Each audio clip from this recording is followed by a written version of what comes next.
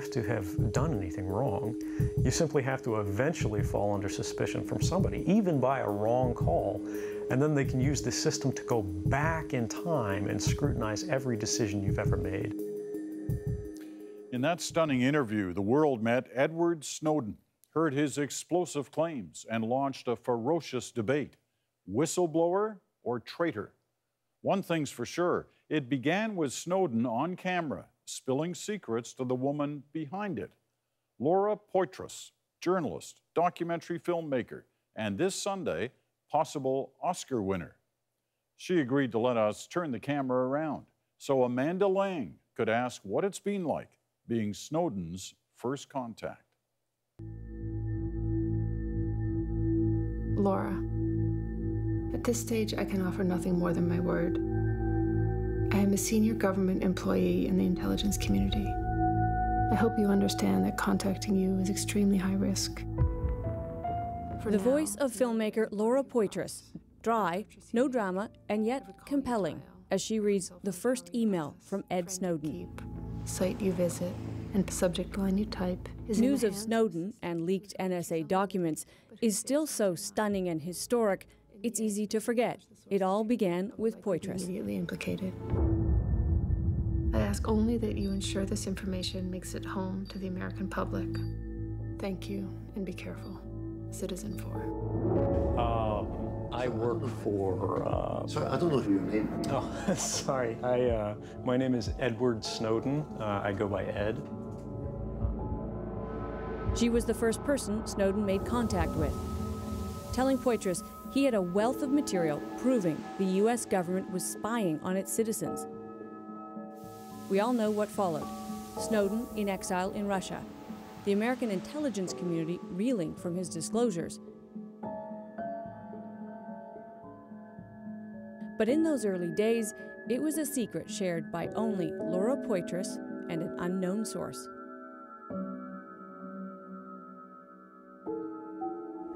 I saw it somewhere that you said you were psychologically and emotionally pulled in by this exchange with this unknown person.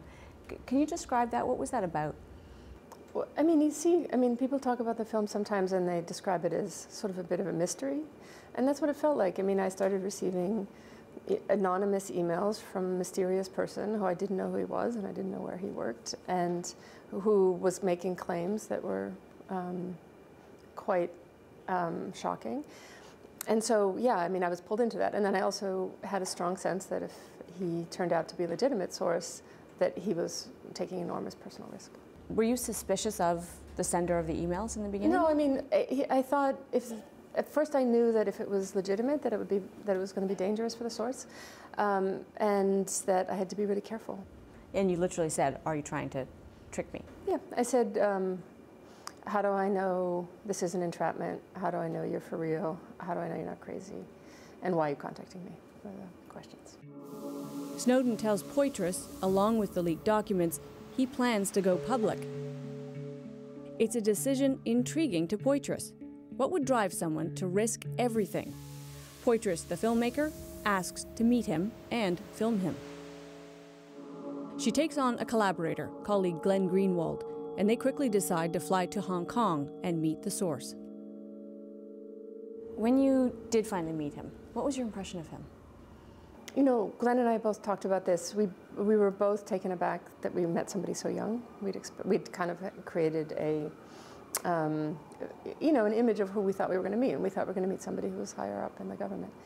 And so that was a surprise. And then in retrospect, it makes a lot of sense, you know, given the fact that he's sort of the generation, sort of on the cusp of, you know, of seeing like growing up with the internet and then seeing it becoming more commercialized, more militarized, more surveilled, and remembering a time when that was not the case. When you got there, how soon were you able to say, this is how we're going to do this? In other words, did you set ground rules? Did you have a conversation about what the shooting would look like? I mean, I started filming, you know, really quickly, you know, set up my camera, and partly because I know Glenn well enough to know that he's not going to waste any time to start working.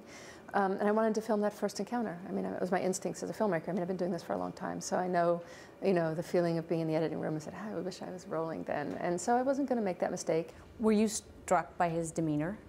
From the very beginning, he comes across as very calm and very articulate. Yeah, I mean, he's incredibly articulate. I mean, it's not just that we've edited the film to pick those moments where he's, speaks very eloquently. He does that all the time. In retrospect, I mean, I think he'd thought about this decision for a long time, and whether or not it's worth taking the risk that he was taking. So I think that was, his thinking kind of came through. This is not a question of somebody skulking around in the shadows. These are public issues. These are not my issues. These are everybody's issues. The true drama of Citizen4 is captured in Snowden's small hotel room in Hong Kong. For Poitras, there's growing fear authorities are listening in and will find and detain them. For Snowden, the drama is personal and real. While at first serene about his decision, the NSA and people Snowden cares about back home learn what he's done. The tension builds for Snowden, and Poitras documents his growing anxiety with moments that are human. One thing that definitely comes across is a level of borderline paranoia, a sense of the security risks that are all around. There's the unplugging of the telephone, saying I should have done this 2 days ago. The one that really jumps out, of course, is putting the blanket over the head so that he can put his encrypted password in. As a viewer, completely uninformed, you kind of think, wow, well, that seems extreme.